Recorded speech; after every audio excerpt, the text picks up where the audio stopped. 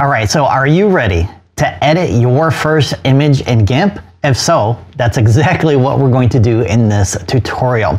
So let's go up to File, click on Open.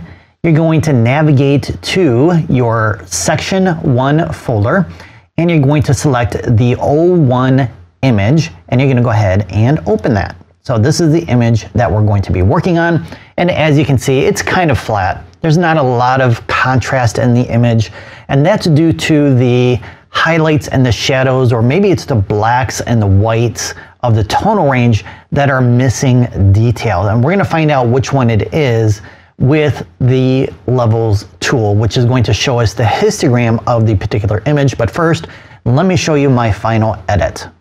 So this is the edit that I created for this project, and as you can see, it has a lot more contrast than the original image. So that's what we're going to do in this tutorial, add some contrast and make it pop.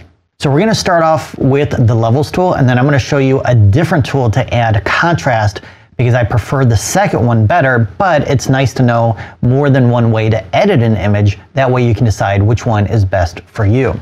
So we're going to go up to Colors, and we're going to click on Levels.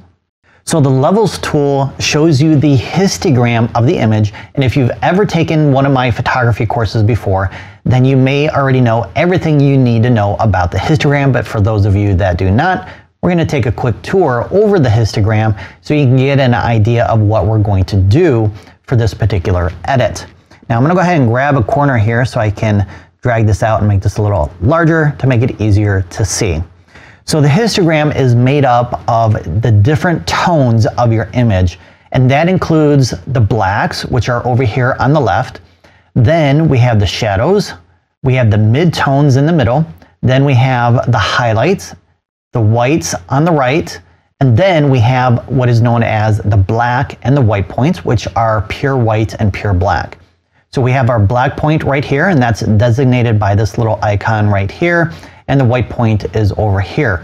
Now we have some detail missing in the image, which is causing the image to have a low amount of contrast. And we can see that there's a gap on the right side and a gap on the left side. So the blacks and the whites in this case are missing detail. So what we want to do is we want to fill in that gap, and that's going to add contrast to the image.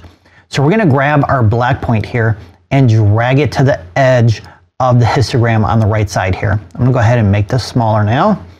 And we can see that the image is darker, and that's already adding some contrast.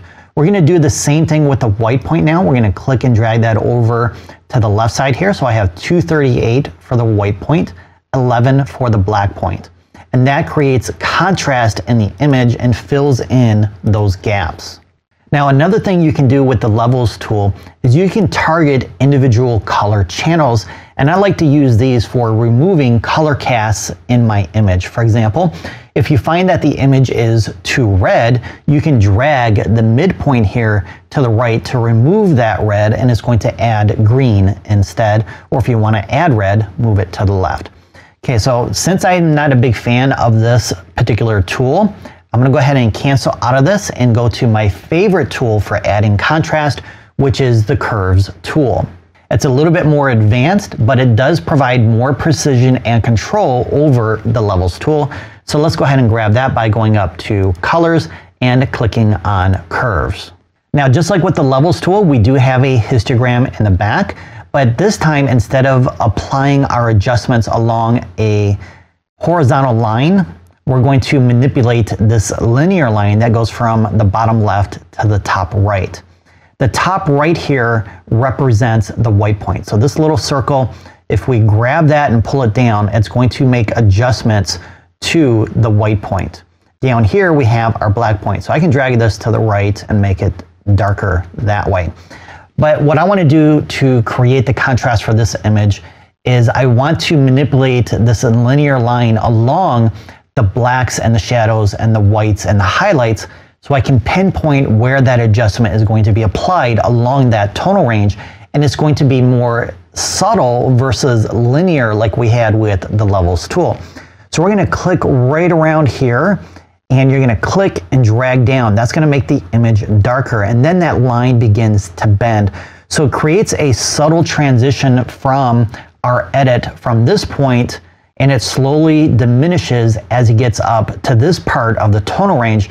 So this part of the tonal range really isn't being affected by this adjustment down here.